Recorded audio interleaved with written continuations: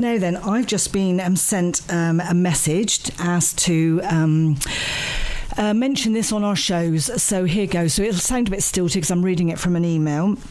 It says, please mention this, that there is an art and design exhibition or display currently on show in the shop windows in Sidwell Street. It's end of the year work produced by the university level students at Exeter School of Art, and they are obviously couldn't do their normal end of year presentation shows within the buildings as they would have done normally, so they're displaying it in the Sidwell Street shops, which would be really good for people to go up and have a look.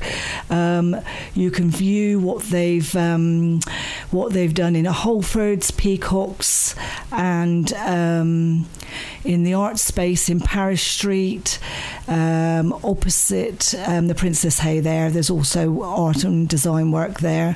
They've just completed their pre-degree foundation diploma courses, and that's about it. So if you would like to go and see them, it would be really good for them, I think, to have their pieces seen by the public.